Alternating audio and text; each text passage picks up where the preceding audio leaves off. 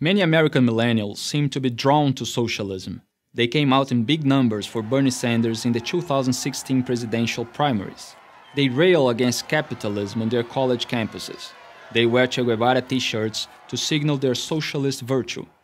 I know a lot about socialism. I live in Rio de Janeiro and I work throughout Brazil as a journalist for a popular magazine. In the early 2000s, Brazil's economy was growing rapidly. The government had enacted economic and monetary reforms and divested holdings in some state-run companies, giving the private sector more room to breathe. Inflation, a chronic problem in Brazil, was dramatically reduced. Foreign investors poured into the country, eager to catch a portion of our expanding economy. The future seemed promising. But today, our economy is in shambles, unemployment and debt are massive, and powerful politicians are being investigated for involvement in the largest scandals of fraud and corruption in the country's history. What happened? In 2002, a socialist politician named Lula da Silva ran for the presidency. He was a socialist, but painted himself as a modern, cool kind of socialist.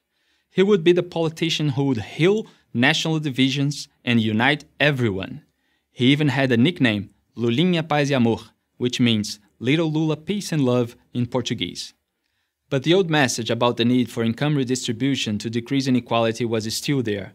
The media, academic elite and celebrities assured Brazilians that by transferring the money from the rich to the poor could finally be richer. But the only ones who really got rich were Lula and his corporate and political friends. It only got worse under his successor, Dilma Rousseff. The socialists increased government spending, deficits, and debt. They called it a stimulus. They increased the minimum wage and the benefits of social programs. They call it social justice. They increased the salaries and retirement benefits of the civil service. They called it investing in the future. They handed out thousands of jobs in the government and state-owned companies as favors to their political allies. And they called it good governance. It worked for a while. Socialism always works at the beginning. But government spending just kept going up, and then Lula's socialist paradise fell apart and the economy fell with it.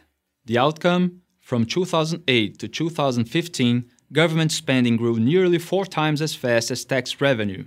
The economy shrank 3.8% in 2015, the worst result in 25 years. That same year, a World Bank survey found Brazil's economy to be one of the world's worst.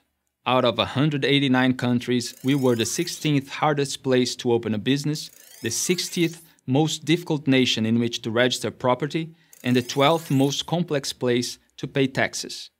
Economically and morally, the almost 15 years of socialist policies have greatly harmed Brazil.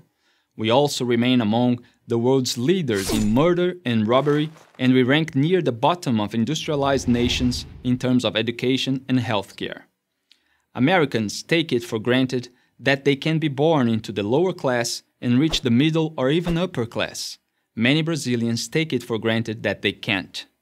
But finally, some things are starting to change. There may be reason for hope. Today, more and more Brazilians see that capitalism and limited government are the only way forward.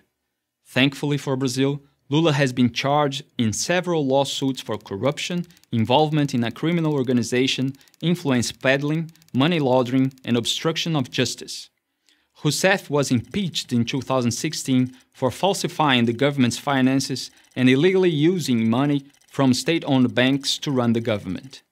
This crisis prompted the new government to freeze federal spending, reduce the government's role in state-owned companies, and to encourage some of the massive federal workforce to resign.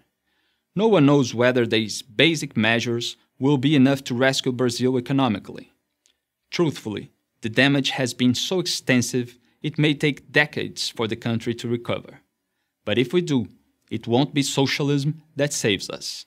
American millennials, take note. I am Felipe Moura Brasil for Prager University. Hi everyone, I am Felipe Moura Brasil, a journalist and columnist in Brazil.